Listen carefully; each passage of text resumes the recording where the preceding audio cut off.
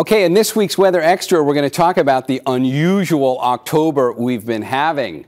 Have you been enjoying Fogtober, as some people have taken to calling it?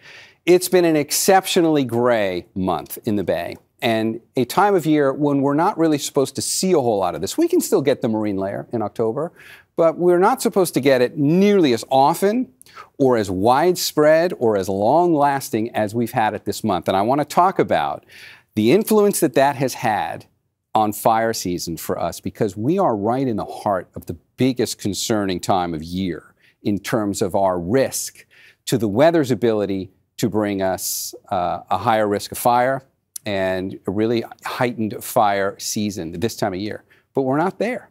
And a large part of the reason is this. And on October 17th, the marine layer did something pretty unusual. I'm going to hit play on this. We're going to watch a time lapse of this from that morning, and you're going to see something quite different than what you normally see the marine layer do. And if you've watched this over the years, you know what typically happens is the marine layer comes in the Golden Gate, onshore. That's doing the opposite. Really weird and unusual to see it. You've got to have just the right circumstances for that.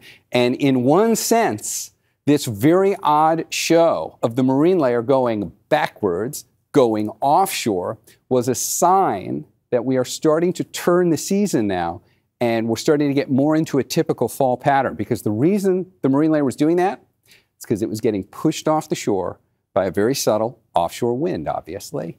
This is what September and October and November can bring us. If we get strong offshore wind events, we start to get into concerning fire weather situations. This one was fairly mild, but take a look up on Mount St. Helena. There was a 20-mile-an-hour gust up there, while everybody else just had a light breeze. You never would have known we were having an offshore wind event if we didn't have that persistent marine layer sitting in the bay to kind of act like dye in the stream and show us the winds were actually going offshore. So we kind of had this convergence of a summer-like pattern with a really persistent marine layer.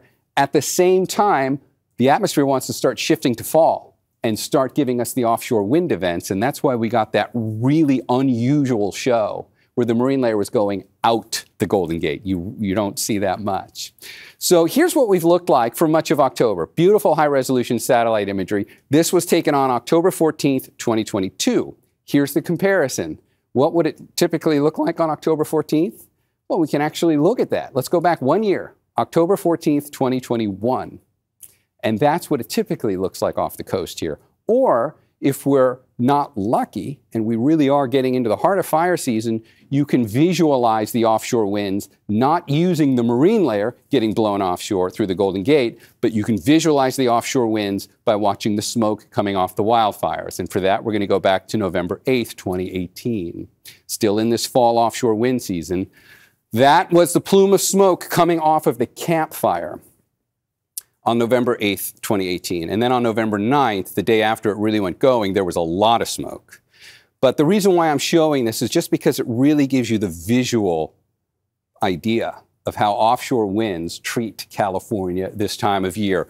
They take those wildfires, they push the smoke off the coast, but more importantly, it's the northeast winds coming over the mountains which tend to dry out the landscape more and also get fires going with lower humidities and higher temperatures. We haven't had to deal with that so far this summer, or I should say this fall. And one other quick way of visualizing how we've gotten off easy this fall. This is a weird-looking plot of when and how often the National Weather Service has to issue red flag warnings. It goes over here on the scale from years. There's 2006 on the top all the way down to 2021 on the bottom. And the months of the year go along the bottom. January's there, December's back here. Do you see the pattern? Where do the red flag warnings tend to congregate? What time of year are you most likely to have red flag warnings being issued by the National Weather Service here in Sacramento? Right here, these 2 months. Those are September and October. And of course, over the last few years, you see a lot more of them. We don't need an explanation there. We've all lived through the last few years, but clearly there's been a pattern. We've seen a lot more red flag warnings getting issued by the National Weather Service over the last few years, but the pattern of when still holds, September and October. This is our time of year to have to live with the notion and the preparation for fire season, except this year we haven't because of a very intense marine layer and an onshore flow. But it hasn't been felt equally across the state. This is the map showing you the temperature anomalies going back over the last 2 weeks. There's a lot of deep red on here. I mean, not just for inland California, but for the rest of the West. All of these locations in deep red have been well above average for temperatures for the last 15 days, except when you come in for a close-up look, and you can see the Bay Area shaded in blue. We've been blissfully unaware that the rest of California, and the rest of the West for that matter, but let's just keep it local, the rest of California has not been experiencing the unusual October we have. In one sense, they've been experiencing an October that we've gotten all too used to. It's been way above average temperature-wise, especially here in the Sierra Nevada. Look at that big band of red going through the mountains. That's one of the parts of the state we'd be most concerned about heading into fire season. They've been well above average for temperatures over the last 2 weeks. But here at home, we've been protected and shielded by this really unusual and kind of nice Fogtober. So we're not thinking about fire season here, but we should be thinking about fire season over here. And here's one last visualization for that.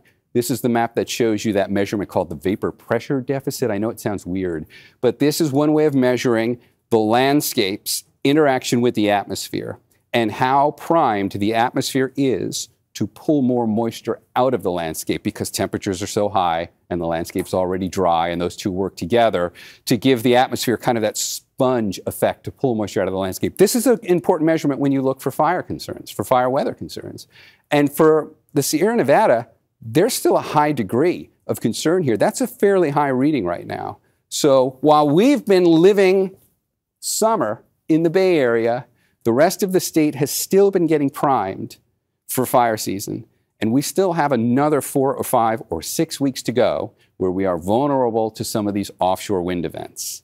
And that's something we'll have to keep an eye on as we start to lose this onshore influence, which inevitably is going to happen in the fall. Hopefully we get big rains before we get the strong offshore wind events. That's this week's Weather Extra. Paul Hagan will be in next week with another one.